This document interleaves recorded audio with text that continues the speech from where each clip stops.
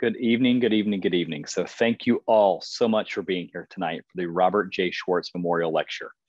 This lecture was established by Ms. Gail Ross in memory of her late husband, Robert J. Schwartz. Mr. Schwartz was actually a compassionate and dedicated member of the former member of the Board of Trustees at the Windward School, and we are so pleased to have the opportunity to honor him tonight. This annual lecture series connects researchers and educators, policymakers, and the broader educational community to increase access to current scientific advances in reading development, instruction, and to bridge, so importantly, the research to practice gap. Past lectures have included Hugh Katz in 2021, Richard Aslan in 2019, and Laurie Cutting in 2018. And I'm so excited to introduce this year's distinguished lecturer, Emily Solari, this year. I'm so sorry that we couldn't be here in person, and it's my hope, my wish, my desire, my dream that this be the last time we have to hold this lecture fully virtual. In the past 2 years, the world has changed. And while we will always have to have a virtual element to events like this because of the massive reach this allows us to have, I do look so forward to seeing you all in person next year for this. And again, I want to thank you so much for joining us. I know that many of you know the Windward School and the work we do, but for those who may not be as familiar, I wanted to provide a little bit of context. Our mission here at Windward is to serve students with language-based learning disabilities and to help them achieve their full potential. We do that through a couple of different ways. Our school program, which has campuses in White Plains and in Manhattan, where we serve about 970 students, but we know there are far more than 970 kids who get to walk through our door each day who need our help. So we also do a lot of additional work to that, including our teacher training work that impacts so many teachers across the nation and the globe. We have this community lecture series, this Great Read podcast through the Windward Institute. And now that we've expanded our work and really established this Windward Institute over the last 3 years, it's our work to expand this work to even greater heights with the goal to increase childhood literacy rates by disrupting the status quo to save more, educational status quo to save more lives. We had a little research reception and the idea of disrupting came up over and over again. We're working to kind of put some really great work into the world and support literacy. The Windward Institute directly supports the Windward School and is committed to providing greater access to its expertise, its research, and certainly on the proven ways that we remediate language-based learning disabilities. And it supports the Windward School by providing professional development, partnering with leading educational institutions and other nonprofits that serve children, in addition to advocating for students with language-based learning disabilities. As a program, one of our values is commitment, and we live that value through the deep commitment to research. And we do that in partnership with great researchers like Dr. Solari. And we certainly want to do that work to continue and to impact more students. And an event like this is certainly not an easy one to put together. And I do want to give a big special thank you to Sandy Schwartz, Annie Stutzman, Danielle Scarano, Naja Frazier, Harry Ramkishan, and the rest of the WI team for all their great work to make tonight's live stream and Zoom meeting possible. I am so excited to introduce this year's Schwartz Lecture, which is about highlighting the importance of translating science and reading. And tonight's guest lecture has been a great friend to Windward, and it gives me great pleasure to introduce Dr. Emily Solari. Emily is the coordinator and professor in reading education program at the Department of Curriculum Instruction and Special Education at the University of Virginia. She received her PhD from the University of California, Santa Barbara in special education, learning disabilities and risk studies with an emphasis on human development. Dr. Solari's scholarship is focused on the prevalence and predictors of underlying mechanisms that drive reading development with the ultimate goal of developing and testing the efficacy of targeted interventions to prevent reading difficulties, if I can speak tonight, sorry. Her work has included intervention development trials with students who have early profiles of reading difficulties, individuals diagnosed with autism, and early language and English language learners. In addition to the work she's done on translating the science of reading by engaging practitioners and policymakers to leverage scientific evidence in improving practice in school settings. Currently, she's doing some research that involve testing the efficacy of evidence-aligned reading curricula with struggling first graders in multiple states, California, Virginia, Texas, to name a few. And she's also the PI of a pre-doctoral training grant funded by the Office of Special Education that will train future scholars and teacher educators in the science of reading and evidence-based reading assessment and instruction for students with disabilities. She also, in her spare time, serves as the editor-in-chief of the Reading League Journal, It's a new journal dedicated to translating specific reading research findings for practitioners, for the practitioner audience. She's also an associate editor for the Journal of Learning Disabilities and Remedial and Special Education. And she serves in various state and national level executive boards, including for the Council of Exceptional Children, their division of learning disabilities, and the Reading League's Virginia chapter. So please join me in giving a warm welcome to Emily tonight and for talking about translating reading research to practice here. Thank you so much. Thank you so much for that warm welcome. I'm really very excited to be here tonight to share with you all some work that we've been doing recently that I've done over the course of many years. And, tonight I get to talk about my most favorite topic, and coincidentally, the one thing I know a lot about, and that's about reading development and reading education. My work involves developing practitioners who understand the science behind how reading develops and how to implement that in authentic classroom settings, with particular attention to preparing teachers and to be able to work with kids who are having reading difficulties. One of the things that has really weighed heavily on me in the past 5 or so years, and particularly during this time that we've been in a global pandemic, is the role of the reading researcher in translating science into classrooms. When I think about my work, I very much understand that the work that I do is only useful if teachers find it feasible to implement. And also that they find it both effective and efficient in the context of their own classrooms. And I think there is a particular role that researchers play in making sure that this happens, but we have to do it very, very intentionally. We know that despite many scientific advances in reading science and understanding of how the brain, what is happening in the brain when kids learn how to read, and what's happening when kids are having difficulties learning how to read, that really hasn't made it as much as we would want into our classroom settings across the country. And so tonight I'm going to talk about this. I'm going to talk about how we think about translational science, how we think about translational scientists, reading researchers, and what are how we can move forward with translational science sort of guiding the our practices. So this is a lot of names. Before I ever give a talk, I think it's so very important to mention that nothing that I do alone.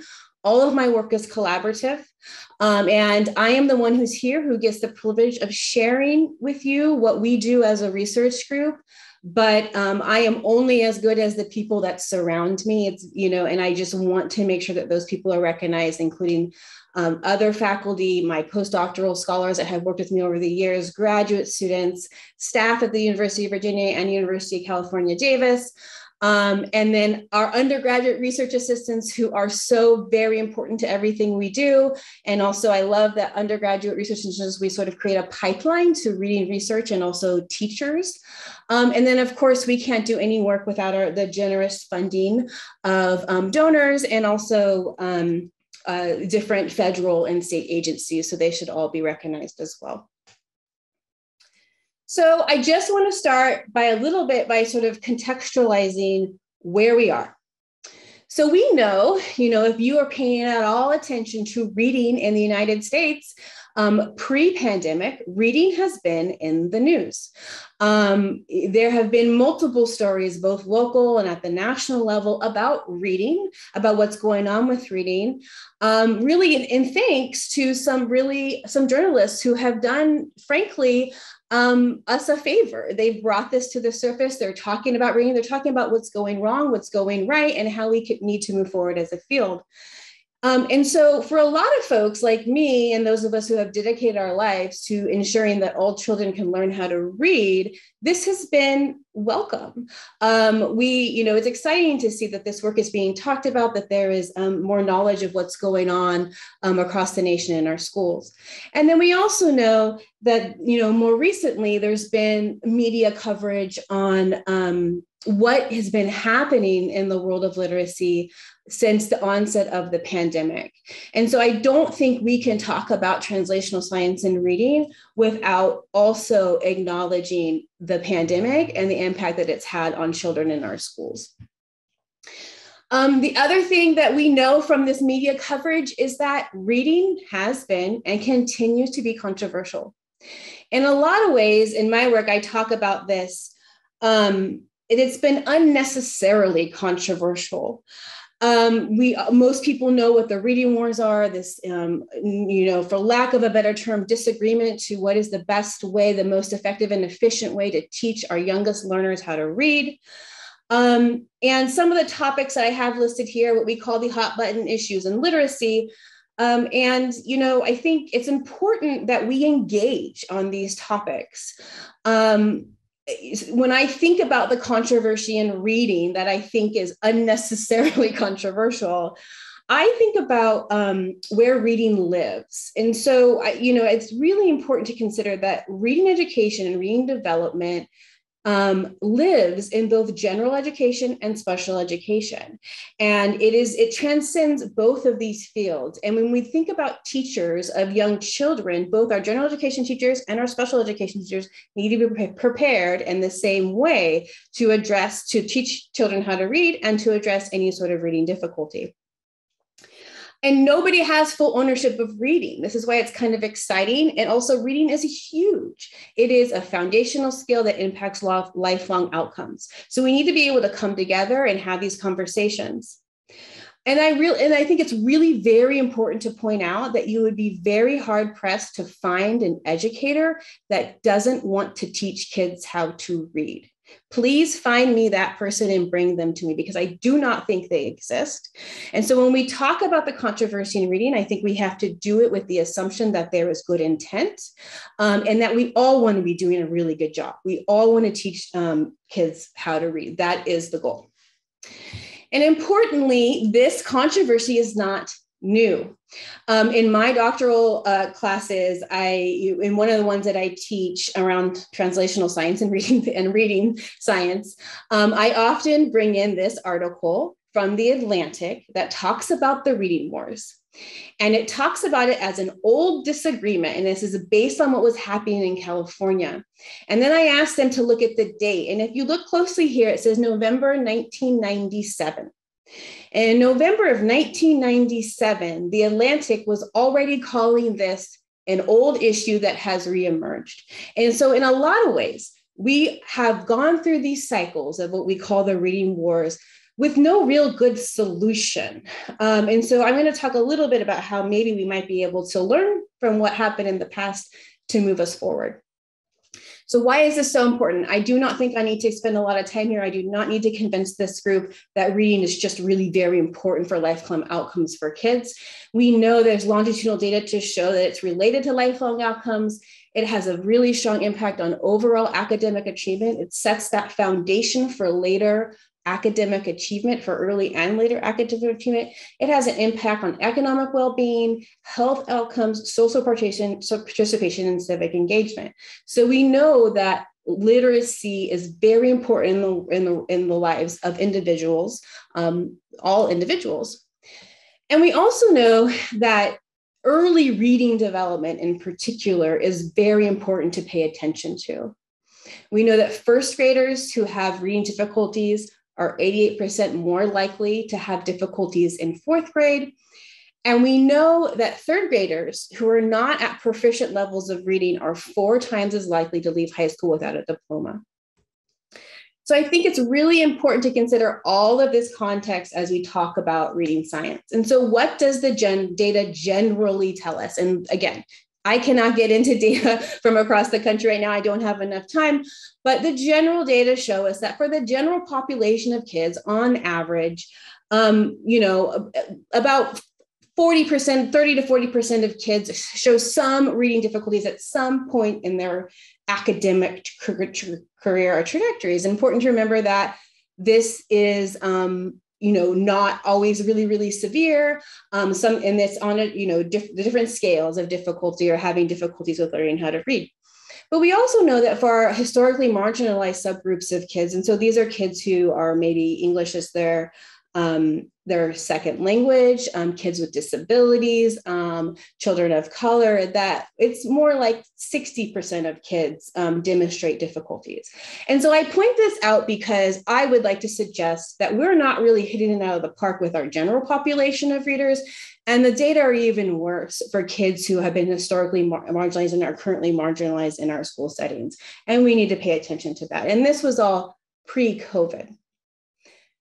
So then we need to talk about what is the impact of COVID here. I think this is important because when COVID hit, people who are concerned about outcomes for children who were concerned before, specifically in reading, became even more concerned. Because what happened is that children lost learning opportunities. Those learning opportunities were disrupted. And we knew that that was going to have an impact on outcomes for kids and their reading development. In particular, kids are youngest learners. So I have a child that was in kindergarten when COVID hit. And so he left school in March of 2020 and really did not go back into in-person setting until fall of 2021. And we know from reading data longitudinally and developmental data that kindergarten and first grade year are so very important for developing literacy skills. So I'm presenting to you some data that we have at University of Virginia that is state level data in Virginia. I'm not going to go deep into this because I can't, but really I'm just here to show you that if you consider the proportion of children who were screening as at risk pre and post pandemic, it has grown significantly. So that's important to know. And the second really important thing to know is that the impact of the pandemic appears to be differentially negative on particular subgroups of children of color, English learners, and those with disabilities. And this is from kindergarten through second grade. So I think we really need to think about that when we're talking about translating science, translating reading science into classrooms. What is our response? What are we doing now? And how can we come up with recovery plans? So, and I think, this should not be surprising to people who are here for this talk. We're all familiar with what has happened in the educational system. In a lot of ways, sort of these inequities that were below the surface before COVID really came to light during COVID. And this is not to say that there have not been amazing efforts by teachers, because there have been amazing efforts by teachers. But we just have kids that have been differentially impacted. These data, I'm just going to talk through really briefly. And so basically what we have here is we're looking at data kindergarten, first and second grade. And we're just looking at the most at-risk kids in the data set in Virginia. So on the left-hand side in kindergarten, you have data from 2018, 2019, which is pre-pandemic. And then on the right-hand side, under the kindergarten side, and for all first and second grade, you have data from 2020, 2021 school year. And so if you just pull out the kids who scored below benchmark at fall, and then looked at how they were doing at spring, so did they get out of that below benchmark rate range or not, what you see is that pre-pandemic in kindergarten, first and second grade, so the left column in each of these, in kindergarten, 50% of kids still remained at risk at the end of the kindergarten year, 73% in first grade and 70% in second grade. And so what that suggests is that even when these kids are being screened as highly at risk, they're not receiving adequate instruction in order to get out of that risk profile. And we know that's so important in the early grades. And then during the pandemic, we just saw an increase, and a significant increase in these groups who were not responding to instruction. And that could be for multiple reasons. One is kids had reduced instructional time. And some instruction was on Zoom, and it's really very hard to teach reading on Zoom. So the other context thing here is that we are living in a world where there are many, many states, and I think most people are aware of this, that have passed dyslexia and literacy legislation. This is happening across the country. Almost every single state has some sort of new-ish literacy law, and most states have screening laws that have been put in place so that we're screening early for reading difficulties. And I think that this is exciting, right? So we have states that are starting to pay attention to this and trying to implement good policy for how we address these broad issues around reading development and achievement. So all this is context to sort of point out that we're living in a very interesting time. Reading is a hot topic. Laws are being passed in order to improve reading trajectories for children, all which have very good intentions. Good laws, good legislation addresses the needs of multiple stakeholder groups, including schools, teachers, districts, and families, and many more. But we also need to understand that literacy legislation is only as good as its implementation. And this is true at the state level, at the district level, and at the school level. You can have the best plan, but implementation is what's really very important. I think that's where we can learn from translational science and translational scientists. So the reality is that we know a whole lot. We really do know a whole lot about how reading develops. We know a lot less about how we can effectively and efficiently implement these practices in school settings. And there are many factors to consider when we're thinking about this. So tonight, this evening, I'm going to talk about the science of reading. This is, sort of another hot button topic. What is the science of reading? What is it not? What is the evidence base that we have for early reading development? And then I'm going to go a little bit into the multiple levers that are necessary to improve literacy and reading outcomes. This is not there, spoiler alert, there's no silver bullet here. Things have to be happening simultaneously in order for us to see real change in reading trajectories. And then going into bridging the gap, the research to practice gap through translational science. So what are some things that we kind of know, and what are some things that we can move forward, sort of understanding that we have a solid evidence base? So reading science tells us that there's a converging evidence from multiple fields of study over decades that has established a scientific evidence base for how children learn how to read and why some children have difficulties learning how to read. Reading science, or science of reading, also explains how reading develops both neurologically and also behaviorally. That's important, so both. And why some struggle to learn how to read and write. And it's a solid evidence base. And so this one, when I talk about the reading wars being controversial, this is why it seems controversial, unnecessarily controversial, because we do have a strong and solid scientific evidence base. And we can take this evidence base of what we know, how reading develops and why some kids have difficulty, to inform our early reading practices. And we ought to be doing that to prevent later reading difficulties.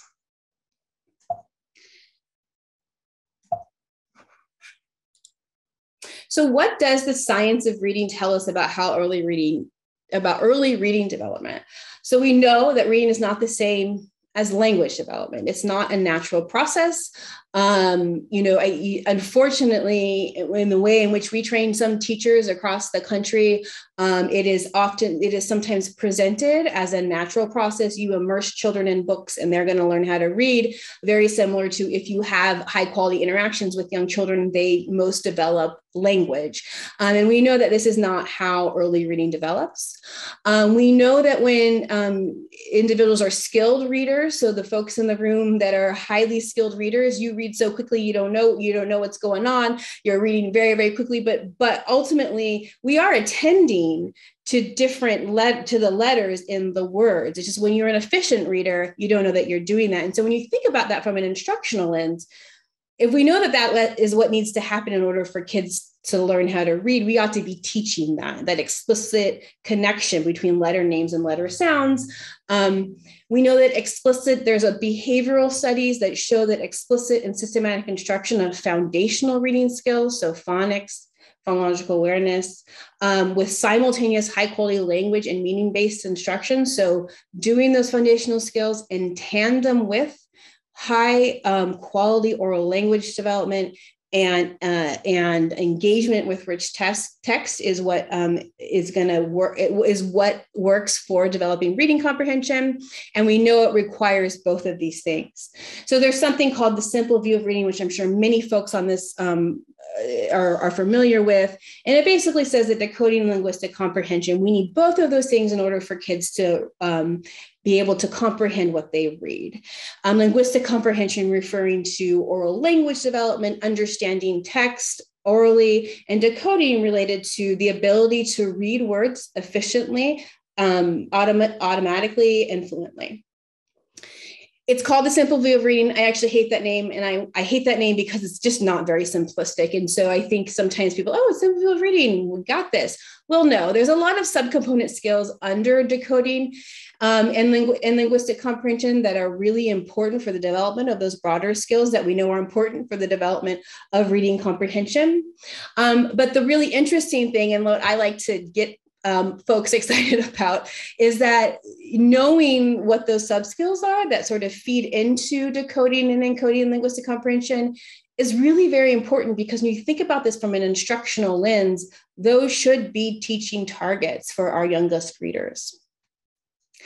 And then we also know that, fluency is important. So reading fluency is really very important. And we know fluency is related to prosody, accuracy of rate. And when I talk about fluency, I am talking about reading connected text. So being able to read a paragraph with fluency.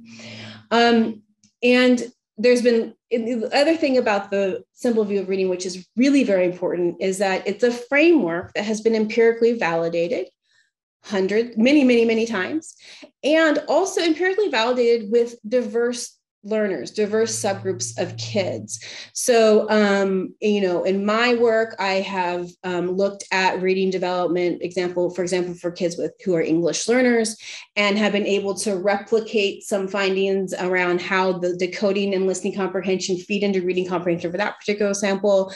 Same for kids with autism, and then those kids with early profiles of reading risk. So this is important to know that it's not just a framework, it's empirically validated with multiple subgroups of kids.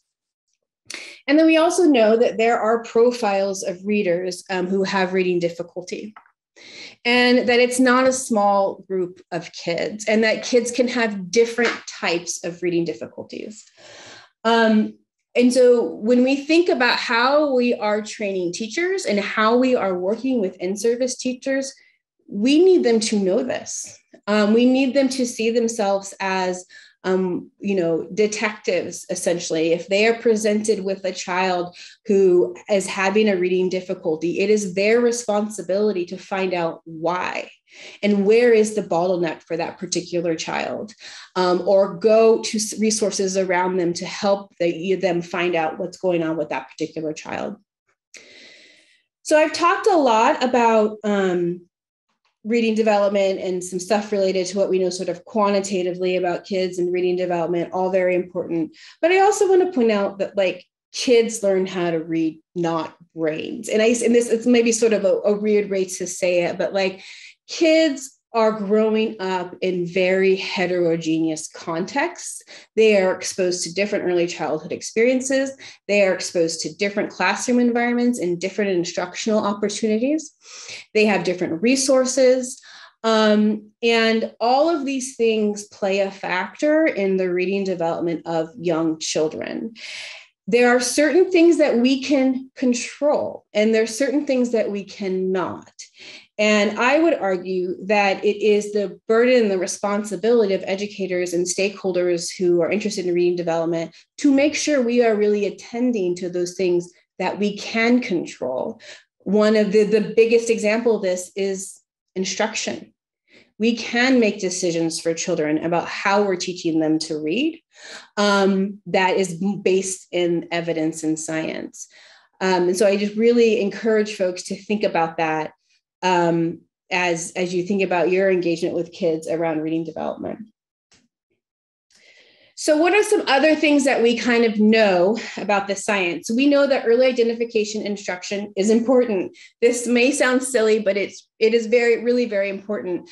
I think folks may have shared this article that we wrote for the Reading League, where we did just a very brief synthesis, really meant for translation to practitioners. This article is meant so that practitioners can pick it up and sort of understand sort of the solid evidence base around early reading instruction and why it's so important. So we know that early reading difficulties lead to later reading difficulties. We know that reading difficulties can be greatly reduced when students receive adequate evidence-based instruction.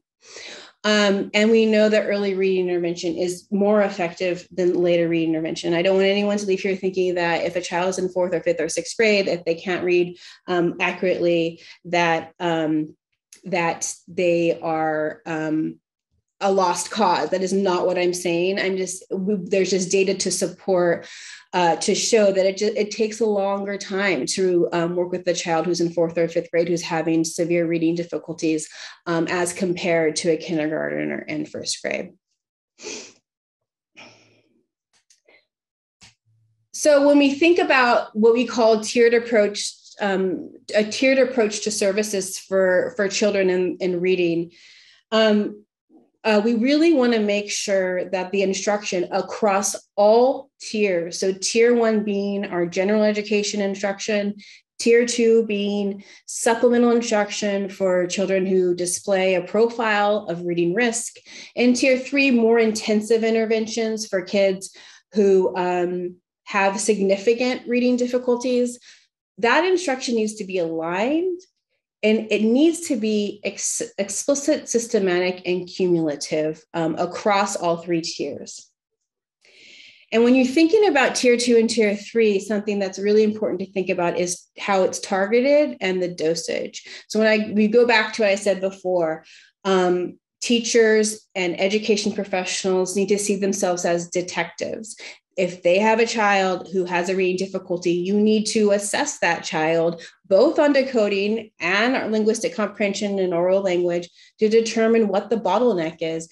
And your instruction should be targeted to that. And it needs to be done with appropriate dosage. So we know that dosage, intensity, and the content of instruction is important. So this is some work that I have done over the years. This particular study took place in California and Texas, and I'll give you a little bit of context here. We did a randomized control trial in 1st grade classrooms, again, across California and Texas, where we went in to the general education setting, and we were asking teachers to implement small group targeted instruction for the kids that were identified as the most at risk in the classroom. And so basically we wanted to know, like, can 1st grade teachers, our general education teachers, do this work? Because I had a firm belief that they could do this work. And before it, maybe gets passed on to a reading specialist or a special education teacher, can we prevent reading difficulties early in the context of the general education classroom? And I do want to let folks know that we did a lot of work with these teachers. They received multiple sessions of professional development. They had video exemplars of like what evidence-based instruction looks like. We provided them with scripted lessons that they implemented both in the whole group and the small group with the most at-risk kids. So it was a tier 1 and a tier 2 intervention because we needed to make sure that tier 1 instruction was also evidence-based. And they had access to a coach who would come in and watch them do their instruction, provide feedback, and then who was just a trusted source of knowledge for that teacher, because we were asking them to, in some cases, fundamentally change their practice. And when you're asking teachers to do that, you need to provide them a lot of support. And I tell you all this because there are many districts and schools across the country who are trying to move toward changing practice. And this is a very important step for many children across this country. But we should not kid ourselves and think that this is a quick fix. This is something that takes a lot of professional development and coaching. And so what I want to show you is about dosage right now. I'm happy to talk about this studies more, and there's a couple of different papers published on it, so you can get some more information. But after the study was over, we found generally good effects. Our kids who were the most at risk, who were getting that supplemental instruction, they showed growth. And in a lot of their, on average, they were showing some growth, and in some cases were catching up to the kids who were not identified as at risk. So, but we wanted to know, like, what's the impact of dosage here? And this sounds silly because, of course, I'm like, yes, Emily, dosage is important. Of course, it's important. Kids who get more instruction are going to do better. Yes, that's true. But what we did was we collected data at the individual child level. So if they were present that day, we knew, and if they were not, so we knew exactly how many hours of instruction these children had got on top of their core instruction. And basically what we did was we looked across the no treatment group, or the kids who were in the control group, so the blue group here, and then 20, 40, and 60 sessions to really see, like, at what point are kids, quote unquote, catching up to the kids who were not originally at risk. And it looks like that's between about 40 and 50 sessions administered by the first grade teacher in a general education setting. And that's a large ask. And so if you consider the average score here, this is a scale score of 10 for both of these measures, we were seeing growth, and between 40 and 50 measures, 40, 50 sessions, there was some growth that sort of put those students in line with kids who are not at risk. And that was true for both word reading and also linguistic comprehension, which I think is important because often, we concentrate really very heavily on foundational skills in the early grades, which is very important. And we maybe don't do as much work on listening comprehension, oral language, and linguistic comprehension, but ours targeted both on purpose because we know from the simple view that we need to develop both sides. So we know that improvements in classroom instruction can reap rewards. And I just put this up here because I also don't want folks to leave here with anyone thinking that I'm saying that the only thing that's important in early reading instruction is phonics and foundational skills. Those have to be core. They have to be explicitly taught, but we also have to think about learning new words and vocabulary, understanding text and different genre of text, and building background knowledge for children with high quality instructional materials in the early grades. So the other thing that I think is important to talk about within the context of early reading difficulties is we know that we cannot perfectly detect who will have reading difficulties. We certainly know that we're getting better at it. The science of this has evolved over the last few years, but it's not a perfect science. Just like any screening measure is not a perfect science. I think likely in the era of the pandemic, we've kind of learned a little bit more about screening and what that means, and positives and false positives. And so we need to think about this in the context of how we administer our instruction. And so just bear with me here for a minute as I walk through this. So this is a normal curve. And on a normal curve, you have an average score, which is represented by the green lines, and you have kids who perform across that curve, right? And so this is actually one of the most difficult things for classroom teachers. When their kids arrive in the fall or whenever their school year starts, they have a heterogeneous group of kids, and they have different abilities, different strengths, different weaknesses. And we are expecting classroom teachers to address the reading needs of the entire classroom. And that is not a small task. We also know that we screen kids, right? Because we really want to know who are the most at-risk kids. Who are the kids that are far below benchmark and may need extra instruction? And so typically we set up some sort of cut point wherein you're at risk or not. That's the easiest way, and the way that most divisions in schools and districts do this. And so we identify the yellow circle are the kids who are at most risk and need extra instruction. And then we have the kids that might be just above that risk point, who maybe aren't doing as poorly as the kids that screen below benchmark, but they also might not be doing that great. And they may still also be at risk for reading difficulties. And I go through this because I think it's important to point out a couple of things. One, it's not a perfect science. And so when you think about that, when you think about the context of core instruction, so tier 1 core instruction, general education instruction, and school settings, if it's not a perfect science to identify kids who have reading difficulties, it makes that core instruction that much more important. And it's that much more important because for a couple of reasons. One is that every kid has to have access to explicit and systematic instruction of foundational skills in their core setting. Because if they're not identified as the kid who has a reading difficulties, but they aren't doing maybe as well as other kids, or they're just above that cut point, they need access to that instruction. And also for the kids who really are at the most risk, we know that dosage is important, right? So they need that core instruction that's explicit, systematic, and cumulative.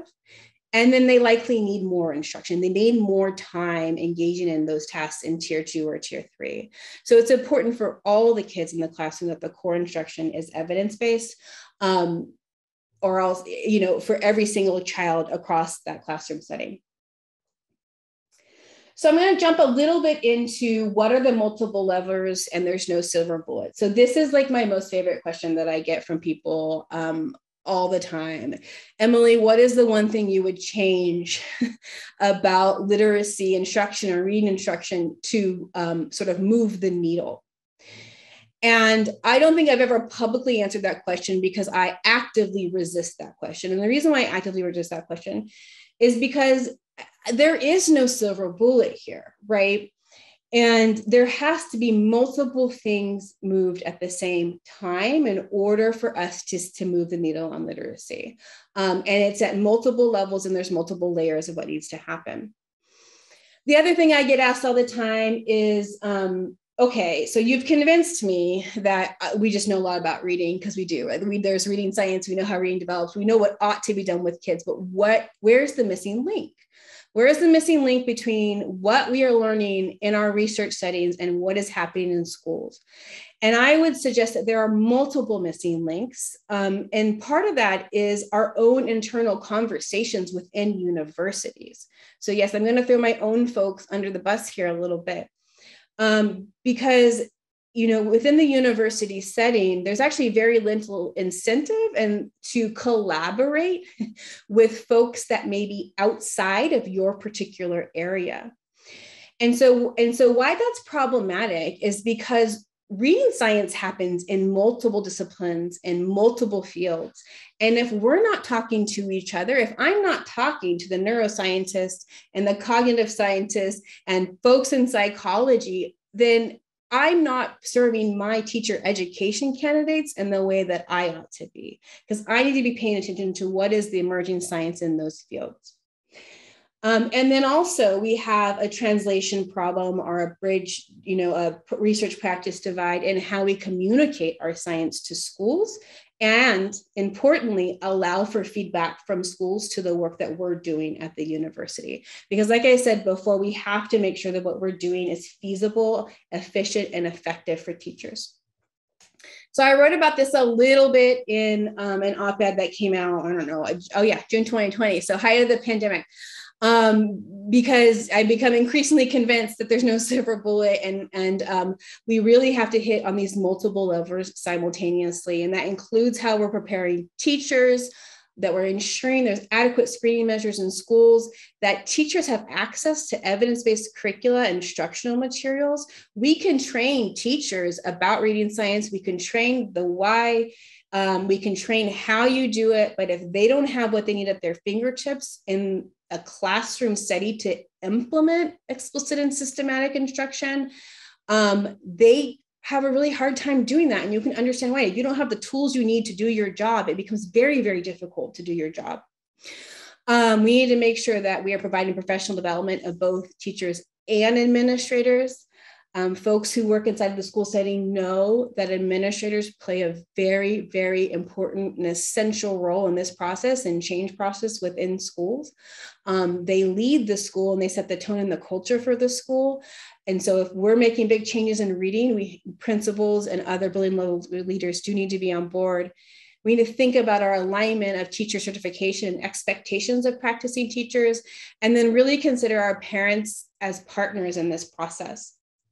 And this is really, really very important. Every time I engage with a parent around reading, I learn something. And I think that it's important to make sure we're listening to parents about their experience with their children in schools. So what is the role of translational science in this process? So again, thinking about this bridging the university to school and school back to the university. I had, frankly, the absolute pleasure of working with many reading scholars across the country when it was the height of the pandemic. And I remember being on the phone with one of my colleagues and I said, I don't know, we need to think about this. There's a lot of stuff happening. It's a global pandemic. Kids aren't in school. We were already worried about reading. What is the roadmap here? How do we really think critically about translating our science into classroom practices?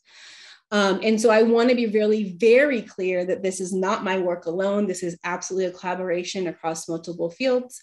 And so I just to honor all of those folks who worked on this paper and then who I continue to engage with on different things around translational science. So we came up with a few different things, what is the roadmap? How can translational science inform this issue of research to practice, this really important issue of research to practice? So we thought a few different things, which I'm going to go into a little bit, each of them a little bit more deeply. So translational science team. So what does it mean to have a functioning translational science team of folks who have come from multiple different disciplines and also have different strengths in their ability to do science and translate science and communicate science to the field. We also talked about the importance of cultivating translational scientists. So what does this mean? This means developing the next generation of scientists who really understand how to engage practitioners in this process in a mutually beneficial way. I think there's a lot of concern, and it's warranted that when researchers come into school settings, it's not often mutually beneficial. It's often beneficial for the researcher and less beneficial for teachers, administrators, and children. And we need to make sure that we are cultivating folks who know how to engage properly with schools in a way that's mutually beneficial. And then thinking about how we can think about public engagement. I will say that I think scientists and academics are historically terrible at translating and talking about their science, about communicating their science. This is actually really not something unless you learn how to do as a graduate student. We learn how to do rigorous science, we learn how to do methods. We don't learn necessarily how to translate that science and have public engagement around findings that can change trajectories for kids. So how do we sort of do that and think about that as a group? And then collective communication around a single shared problem. And in this particular situation, the single shared problem is that we are not teaching all children how to read. And there are certain subgroups of kids who are differentially impacted by this. And we should be paying attention. We need to do something about it. So back to the idea of translational science teams. And this was in our particular paper, but came from a previous paper with my colleagues, which I'm happy to share if that's useful, but really thinking about, often we think about translational scientists, but not the team, not a translational science team. And reading is so big. It touches so many different spaces that what this group was thinking about was like, how do you create teams that function together to think about this single shared problem, right? Understanding that every team member has different strengths and weaknesses, and this is a collaboration between multiple fields. And what do we mean by the translational science process and reading science? So I'm going to go a little bit here. For those of you who are familiar, this is adapted from medical fields, where we think about sort of this bench to bedside. How do you move what you learn in lab science to actual practice with humans, which, by the way, is difficult to do, particularly in the context of reading. So why do we care about this? And why do we care about implementation of scientifically based reading instruction? What is the role of translational science? So first and foremost, I think it's really important to recognize that this process is evolving and it's not perfect and it's not linear. So when we think about applying basic science to the field, there's a whole lot of steps in between what we learn from maybe a neuroscientist to what's happening to a child every single day in the classroom. You can't take a lab finding and expect teachers to digest that and then implement practices based on what was happening, right? And if you run into anybody, any thought leader or someone out there who says that this is how this process should happen, I would definitely question that. So how do we get from basic science findings, which are extremely important for reading science and can inform and should inform what we're doing in classrooms, to the classroom setting and what's actually happening for kids every day? So basic science, I think, most folks are aware basic science are stuff that's happening maybe in neuroscience, or perhaps people are investigating the way the brain works or what's happening when children engage with text. That's what we kind of consider our basic science. Our preclinical research studies are studies that, in the reading world, these are studies where we're sort of thinking about how do we take the basic science to inform the development of maybe assessments or instructional protocols, and sort of pilot and test those things out. We then move into clinical research studies, where we use knowledge from the basic science and the preclinical research studies to test things, what we sometimes call efficacy studies, where we are testing things with particular groups of kids. So there's typically some treatment and control groups. So what I talked to you about before, when we went into classrooms, first grade classrooms, we trained teachers up and we asked them to implement a trial. They implemented a protocol with kids, and we tested efficacy for a small group of kids, a particular group of children, to see if it works. The next step, is study in maybe more larger real world settings with more diverse populations, and kids, working, sort of beefing up these trials, and also really, really understanding in this step in the studies in real settings, for whom and under what conditions do things work? And I think this is a really big question in education research. When we think about things like replication of findings, just because something has been implemented in one particular context with maybe a narrow group of children, it does not mean that you can take that thing, replicate it exactly, and it's going to work with the next group of kids, because context matters.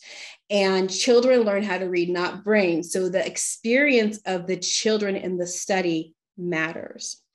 So thinking about what are the different active ingredients that are the most essential and most important to implementation is really very important in how we translate our science. And then engagement with communities and teachers with that feedback loop back to the research about what's happening, what's working, what's not, why isn't it working? All really very important if we want to move to the next level, which is studies at scale. So these are more population level studies where we investigate something that's a widespread use of a particular method. So I want a couple of comments here. I want to be really clear that science is never clean. I know we want to think science is clean, but science with humans and behaviors and reading development is not that clean. When you move from a lab setting to a classroom setting, there are just so many different things going on, so many variables happening that you have to attend to, or frankly decide that you can't attend to certain ones, to understand the mechanisms that are making things work or not work. And you have to pay attention to both. And so this is really very complex. And I think, importantly in reading science, there are certain things that have been through this process that we know a lot about. And I would argue that one of those things is how you teach children to decode. So how you teach children how to read individual words. We know a lot about that. But what's not happening is we're not seeing it happen at scale. The efficient, effective, and evidence-based methods that we know are important are not necessarily making it to the classroom setting. So, my sort of thought on this is we ought to be putting the things that we know a lot about into classrooms now, while simultaneously going through this process and investigating things that we don't know as much about. And we need to be very honest with teachers about what we know and what we don't know. Perhaps it's more important to be honest with teachers and educators about what we don't know yet. Okay, so how can we move forward with translational science as a guide? I think that there's feedback for my colleagues, reading scientists and reading researchers and literacy researchers that are important about how we engage with the community, and then also for the fields. I'm going to go through both of those. So I think I'm going to go through each of these a little bit, but briefly, we have to be willing to engage and engage often. We have to engage often with stakeholders. We develop new scholars that understand the bridge between the research and practice divide I talked about a little bit earlier. We need to have research projects when we are at the phase where we are in schools that are true partnerships with our communities around us. We need to have research samples that are diverse, and we need to learn how to communicate our science better. So engagement. Engagement can be hard. It can be particularly hard for reading researchers because, I think sometimes we think that our work is being read by people, and I guarantee you it's not being read by the masses, and our academic work, our academic publications. And so we have to learn how to engage with lots of different groups of people. One of the things that I did when I moved to University of Virginia 3.5 years ago is I just said yes to conversations. And so, and I think I have learned so much from that experience. I have had so many conversations with parents, with administrators, with teachers, with policymakers, community members, that I've learned from this, and it's also changed the way in which I approach my research in schools. And so I think we have to be willing to engage early, engage often, and engage authentically. Our research practice partnerships. So there are folks who do so much more work in this space than me, but I want to point out that this is a really important piece here. We have to have long-term, mutually beneficial partnerships with folks. The people who are doing research need a feedback loop from their communities that they are working in.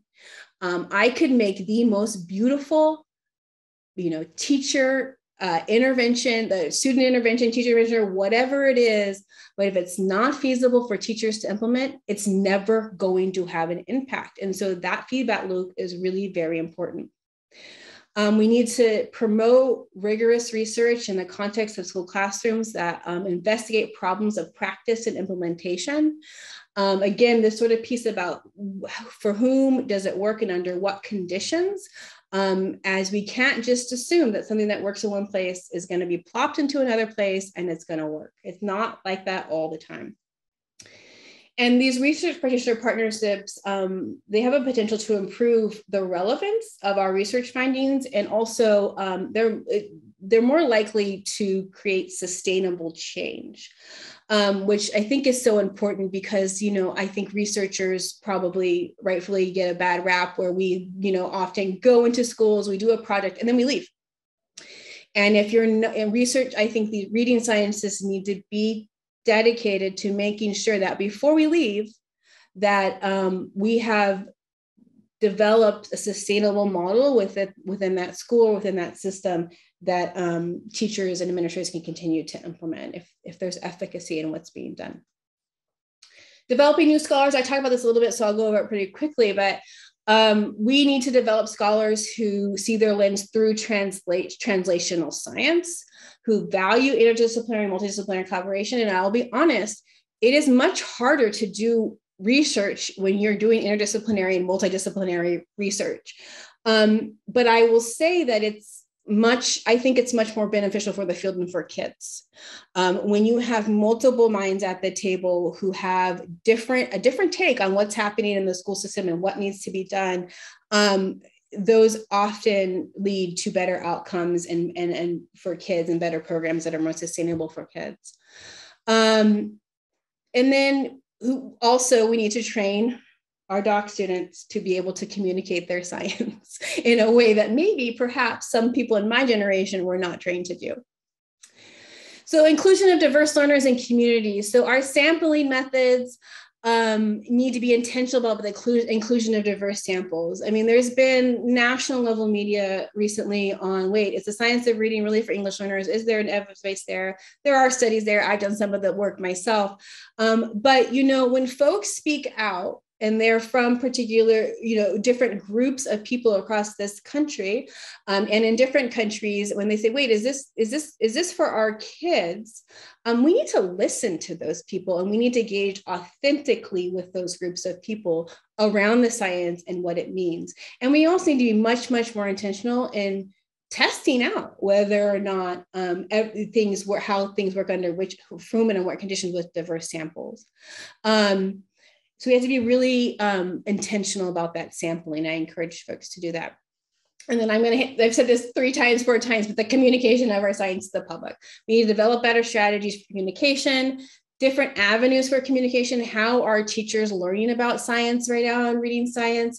Go to those places, talk to those people. And we need to make sure that we're speaking to broad and diverse educational stakeholder groups. So what are the implications for the field and the things that likely need to happen as we move forward? I say this in the context of understanding what we know and do not know about reading instruction, really very important. We are in a pandemic. Children have lost instructional time. The data indicates that this has impacted kids, that we have lower levels of literacy across grade levels.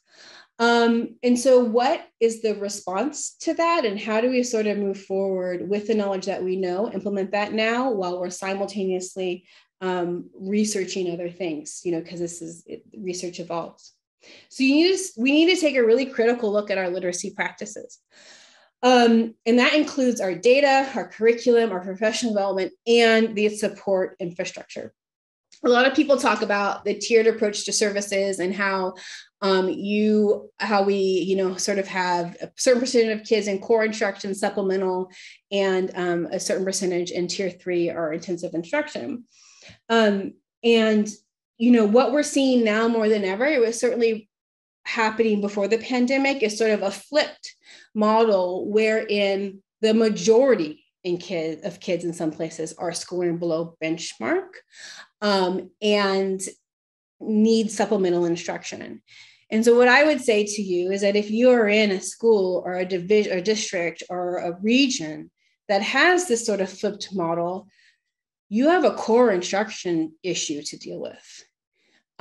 We should not be identifying 40 to 50 to 6% of kids with having reading risks. We just should not. And when you have a functioning core instruction that's explicit, systematic, and cumulative, at that point, if the majority of kids are getting that instruction, that the evidence-based instruction, you're less likely to have false positives into the kids who have risk. So we talked about this a little bit earlier this evening in a different setting, but I really want to encourage folks to avoid the pile-on, and I want to try to explain what I mean here. Again, there are many districts and divisions and regions across the country that have good intent. They are trying to change practice. And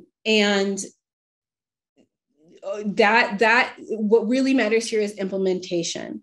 And so what I have seen time and time again that I would encourage people to think about is the sort of pile on for teachers. And what I mean by that is we cannot come into a school system or to a classroom and just say, okay, so we're still going to move forward with our curriculum that we've been using for a long time that, you know, might not be effective for kids. And then we're going to add in some phonics, and we're going to add in some some phonemic awareness. We're going to add in these other things, and we're going to do all these things at once.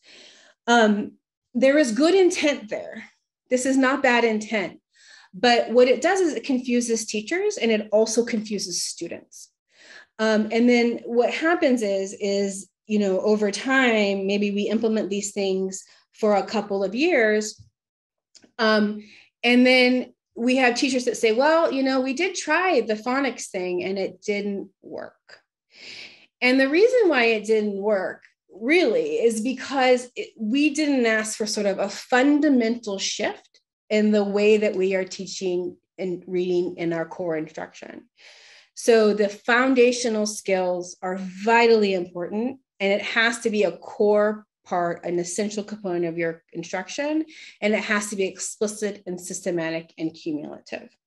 We cannot expect kids to know how to sound out words if we're not teaching them how to do that process explicitly. And it has to happen alongside high quality interactions with text and oral language development. So I think sometimes people call this maybe the Band-Aid approach or the pile-on. I call it the pile-on because it stresses teachers out, as it should. And, you know, teachers are often in these situations where we're not treating them as the professionals that they are. And we need to make sure that we're respecting them and their time and their knowledge, and helping them understand the why and the how of what we're doing, what we're changing, and also what we're not doing anymore. This is really important. So you can sort of put in a phonics program, but if we're still engaging in those teaching, early literacy teaching skills that are not aligned with science and not evidence-based, that's problematic. For teachers, it's confusing, and it's really very confusing for students. So the other thing I want to say for the field is follow science, not people. I have been troubled by this recently. Science of reading is a robust body of knowledge that is informed by multiple fields of study. And I think we are in danger of veering away from science if we are following individual people and not scientific findings. So I just want to encourage folks to make sure that you're engaging with research findings. If you can, engage with scholars around this, but let's follow the body of research, not particular groups or people. And, you know, I think, again, people come to the table with good intent. And sometimes we want, you know, what's the loudest voice in the room, or who's the person who we sort of see the most on social media, and what's sort of going on there. And I think we need to be really very careful, because if we think about whole language and we think about balanced literacy, that really was a following of people and not science. And we need to make sure that we don't make that mistake again. And then the last thing is allowing for course correction. So science is always evolving. And this is actually one of the really exciting things about science. Reading science, we know a lot, we don't know everything. And so this evolves over time, as it should. We think about translational science process from basic science to implementation at scale. There's research going on across all of that continuum, and it will continue. And so what that means is that we have to be okay with course corrections. What I mean by this is we're not throwing the baby out with the bathwater here, but if we're doing a practice that we find out, wait, hold on a second. I thought I had really good intent here. I thought that I was doing what I was supposed to be doing. And then something else comes along and maybe it's a slight change to what I'm doing. We have to be okay with that, because ultimately this is about the kids we serve, not about the ego of me, our teachers, our administrators, or anyone else. This is about the kids that we serve. So we should be ready for course corrections with our instructional practices and maybe our assessment practices. We should be open and willing to engage in those conversations. Like, these are difficult conversations to have. They're very difficult. I engage in difficult conversations many hours of the week. But they are essential if we're going to be serving children in the way that they ought to be served. So some concluding thoughts. I think we're at a pivotal moment here, both in society, what's going on sort of at a grand scale in the reading science space. I think we are many more divisions and districts and schools and regions are saying, oh, wait, we need to pay attention to this. We need to make sure that our instruction is evidence-based. But we've been here. It's not that we haven't been here before. So folks in the United States who are as old as me or older will remember reading first. We've been here before. And we need to make sure that we're paying attention to what went wrong with reading first and what went right with reading first, because it was not all bad, right? So make sure that we're paying attention to that and doing a better job and really engaging with our communities around how this can be implemented. So we can learn from our past mistakes and the translation of reading science as we move forward. And we need to make sure that the work is informing both policy and practice. So again, you can write a beautiful law on literacy and changing literacy practices, but what's really very important is how that's implemented, how it's messaged to teachers, and how it's implemented. And it has to be done in collaboration, hand in hand with all education stakeholders. And this work requires deep and meaningful collaboration, organized around the common goal. The common goal is that we want all children to learn how to read. And one final thing I'll say, I think, is that we really need to approach this with humility. So because we are serving kids, not ourselves. Every conversation that you go into with someone around reading science, every time I go into a conversation, I go in with good intent, and I assume that the person coming to the table, even if I know that their approach is very, very different than mine, I assume they have good intent as well. And I also know that I don't know everything. Nobody knows everything. And that's why this has to be a collaboration and around team science and implementation with communities, because not one person knows everything. And we are talking about the lives of children, so we need to keep that in mind. So I will stop there. Thank you so much, Emily. Your lecture has been a reminder of how far we've come, and definitely an inspirational wake-up call to where our work leads us next. The Windward Institute team has been a longtime admirer of your research and work, and just as importantly, your advocacy efforts, which are truly giving a platform to the people that need to be heard and the topics that need to be addressed. So at the WI, where we work every day to disrupt the educational status quo, we need more people like you and your colleagues to lend their voice to this discussion. So as you noted, we're at a true education exigency, and we are hopeful that while seemingly small and slow to see, there will be visible change in our lifetime, which of course will have exponential benefit for those that come after us. So before I go down the path of existentialism and education, I would love if you wouldn't mind lending your brain to us for a few more moments. There are some questions that were submitted prior to tonight's event. Some of the inquiries were touched upon in your presentation, but we would love for you to discuss even deeper on some of them. So one is, while we know the key components of a robust and effective reading program, are there benefits to using more than one method or program to teach reading and literacy skills, or is it better to choose one and stick with it? Yeah, I think that's a hard question to answer, honestly. So we know what especially for early literacy development, teaching kids to learn how to read. we know what the sort of key ingredients are: explicit systematic instruction, making sure we're making really clear connections between letters and sounds, and, you know, developing that language structure in young children. So, you know, so this is my concern about saying use multiple methods. I'll just be real honest. Sometimes I think that when we implement new approaches in classrooms, we don't adequately support teachers in the implementation of that particular method.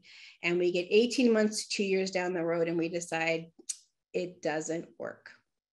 And so I would suggest that you need to ensure that whatever method you're doing is aligned with the science, with what we know about how reading develops. And you cannot just hand it off to teachers and expect them to implement it with fidelity and with, you know, accuracy and, you know, efficiency. So yeah, so I think we know the instructional methods that are really important for early literacy instruction, and we need to stick to those, and we need to provide teachers with the support on it on the implementation side. Great, thank you. Yeah, teachers definitely need, similar to sport, that their students do, you know, continual reinforcement of skills for certain. Just a reminder to everyone who is here with us, if your question is not answered, we will be sharing the questions and responses later on our website, along with the recording of tonight's event. So in keeping an eye on the time, we will do one more question before we close out. And I have my thoughts on what this might be, but if people take away one thing from your presentation tonight, what would you like that to be? That there are multiple levers. Two things: multiple levers, and that we all have a really important role in this process. I don't care what you do, like why, there's a reason why you're here listening to reading stuff. So it means you're interested in reading and ensuring that all kids have equitable access to evidence-based literacy instruction. And we all have an important role to play. And I think understand your role, understand where you can push on the levers, and collaborate with the people around you to make sure that you can push on multiple simultaneously. So. Thank you, Annie. Thank you so much for kind of guiding a little Q&A here. Emily, I so appreciate you being here. There's so many bits of your message that I just find so important. You know, one is that this idea of we got to follow the research, not the individual. I think that's why those are wise words. I talk a lot about this notion of letting go of our ego in our work, right? Not coming to the table, making it about us, but making it about the kids we serve. And I just love that resonates with me so much. I think it resonates with so many folks in our field and our community. I also love your messaging around how to not keep piling on for teachers, right?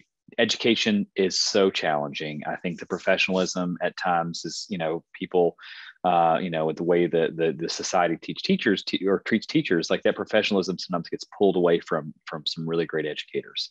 They're asked to be social workers, they're asked to be psychologists, they're asked to be nurses, they're asked to be junior epidemiologists now during the pandemic.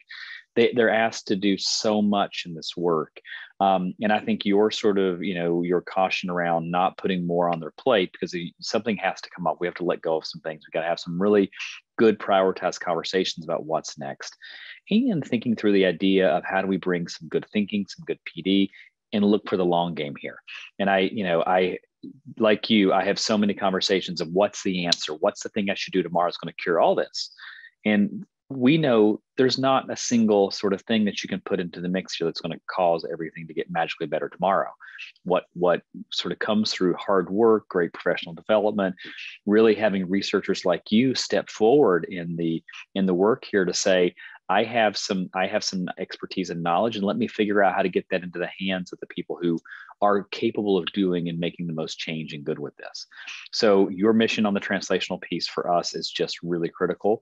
I just want to say thank you for that. And I want to say thank you for everybody for being here tonight. I hope you've enjoyed the conversation with Emily. We do have a lecture coming up in the fall. I think it's on October 27th with Tiffany Hogan, which we hope you're going to join us for. I know Emily knows her well. And so we're very, very excited. We've got a great slate of folks coming up, and we look forward to continuing the conversation. Again, thank you so much for being here, for supporting Windward, for supporting the Windward Institute, and a big thanks to the WI team for putting this all on. Thank you and good night, folks.